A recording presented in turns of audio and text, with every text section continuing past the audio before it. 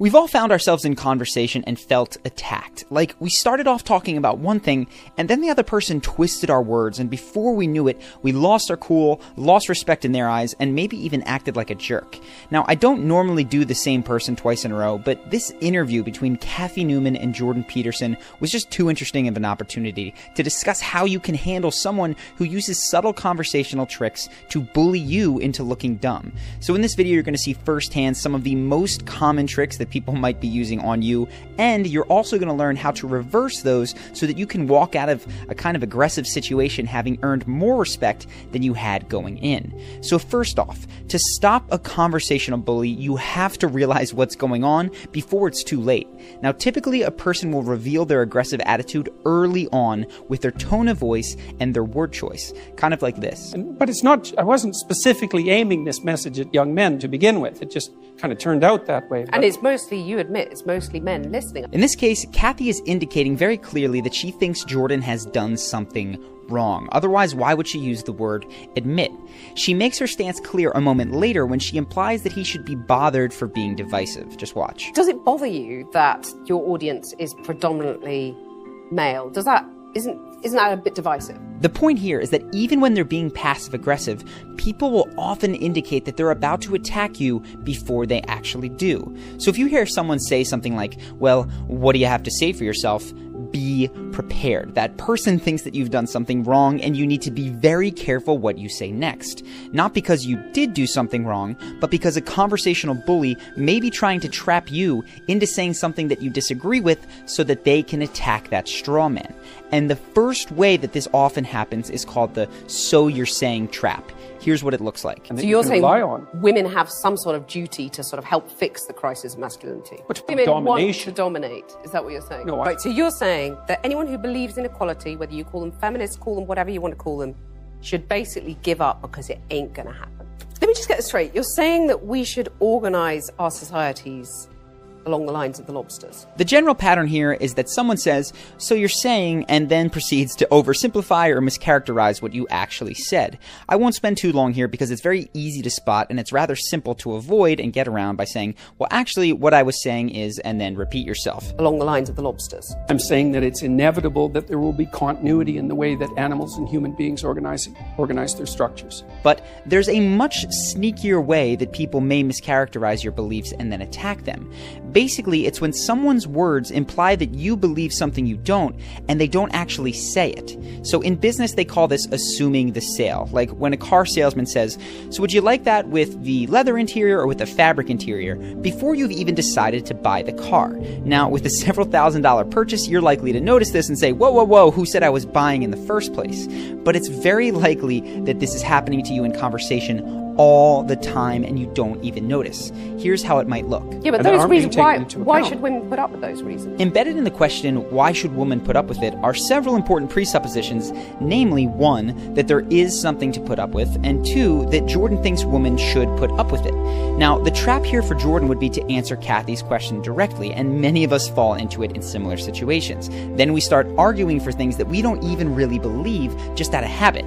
Instead, you need to identify that hidden presupposition and then call it out. So watch how carefully Jordan listens to Cathy's questions so that he can catch what she's not saying. Why should women be content I'm not not saying to that get they should top? put up with it. I'm saying that the claim... Here's another example of assuming the sale from later in that conversation. See if you can spot the hidden presupposition and ask yourself what you might say to respond to it. Which women do a lot of. But why shouldn't women have the right to choose not to have children? So what's the hidden presupposition? That Jordan thinks women must have children, and of course he defends a woman's right to make any decision about that she wants. The right to choose those demanding careers. They do. They can. Yeah, that's fine. But you're saying that makes them unhappy. Here's one more example. See if you can spot the hidden presupposition here. So you're not going to say to your followers now, quit the abuse, quit the anger. Did you catch it? The presupposition is that Jordan's followers are abusing people. Now, he can't answer that question directly. He has to address that hidden point first, and he does. Well, we'd need some substantial examples of the abuse and the anger before I could detail that question. There's a lot of it out there. When I cut the clips like this, it makes it very easy to see these hidden presuppositions, but in real time this can be difficult. One simple thing that you can do to make it easier on yourself is to purposely assume a relaxed posture, as Jordan does throughout this entire conversation. Now, this posture actually helps you to think less frantically because your body is signaling to your brain that everything is okay, you're in control. You will also want to give yourself some time to pause after each question, which Jordan definitely does. In addition, you're going to want to study up on frames and frame games, because there's clearly a whole level of conversation that is going on behind the words. Now, I've talked about this in other videos, specifically the one on Tyrion Lannister from Game of Thrones, and I'll leave a link to that in the description if you want to check it out. Moving along though, the last clip contains a small example of the third conversational bully tactic in this video, which I'm naming the smash technique. Take a look. So you're not going to say to your followers now, quit the abuse, quit the anger. It's subtle here, but Kathy smashes together two very different terms, abuse and anger. Now, by ending on anger, it'd be easier for Jordan to just forget it and answer the question, but that would tacitly accept that his followers were abusing people. That's why the smash technique is so frustrating. People are embedding hidden statements that you actually disagree with and then moving through them before you have the time to voice that disagreement. You may also have seen people barrage you with questions just to overwhelm you into having to accept their points like this. Otherwise, why would there only be 7 women running FTSE 100 companies in the UK? Why would there still be a pay gap, which we've discussed at length? Why are women at the BBC saying that they're getting paid illegally less than men? It can be easy to get overwhelmed and to lose focus as you try to answer all of these questions, but with the smash technique in general, the best policy is to slow down the tempo of conversation and tackle one question or one point at a time. Do the same job. Well, that's not fair, is it? Let's go to the first question. Those are complicated questions. So hopefully now you're more aware of the so you're saying trap when people assume the sale and of course the smash technique. This moves us to the second section of this video, which is how to persuade someone in these kinds of situations. And I will say, it seems to me that it doesn't look like Jordan is necessarily trying to change Kathy's mind, but simply to debate in front of an audience. There are still some valuable tips to be gleaned from this video and a few things that I'd add. First, do not strawman the other person's ideas, even if they're doing it to you. And to be clear, I don't know if I mentioned this, strawmanning is when you create a caricature of their ideas and then attack those rather than what they truly believe.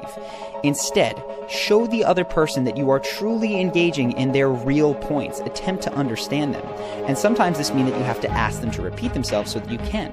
Seven women. Repeat that one. There's 7 women running the top FTSE 100 companies in the UK. Okay. Well, the first question might be... After you've made an honest attempt to understand them, you need to make sure that they can understand you, which is necessary for persuasion. And to do that, you often have to use visual imagery. For instance, here's a very abstract point without any images that Jordan makes. That it's inevitable that there will be continuity in the way that animals and human beings organize their structures. It's absolutely inevitable. And there is 1/3 of a billion years of evolutionary history behind that. Now maybe you can understand that, but it kind of lacks any emotional oomph. But notice how the addition of a concrete example makes that 1/3 of a billion years just feel different. Right, that's so long that 1/3 of a billion years ago, there weren't even trees. It's a long time. So adding concrete examples, especially ones that people can easily imagine, is a smart, persuasive move. And lastly, when you're arguing, oftentimes the best way to get someone to change their position is not by changing their mind, but by gently showing them that they're already agreeing with you. I talk about this in the frame video, but here's an example from this interview. Why should your right to freedom of speech trump a trans person's right not to be offended? Because in order to be able to think, you have to risk being offensive. I mean, look at the conversation we're having right now. You know, like you're certainly willing to risk offending me in the pursuit of truth. Why should you have the right to do that? It's been rather uncomfortable. This is huge. Jordan is no longer arguing that her point is wrong. He's arguing that she already agrees with him. Her behavior and her previous statements demonstrate that she cares more about free speech than not offending people. And then Jordan doesn't try to make this point wrong. He shows her how they're actually very much in alignment. You're doing what you should do, which is digging a bit to see what the hell's going on. So and that is what you should do. But you're exercising your freedom of speech to certainly risk offending me. And that's fine. I think more power to you as far as I'm concerned. And then, of course, Kathy feels stumped because she does actually agree with Jordan and she's proven it herself. People have a strong desire to remain consistent with things they've already said and done, so oftentimes this becomes one of the few ways to persuade someone who's really dug in their heels. You're basically showing them that they don't have to move in order to agree with you.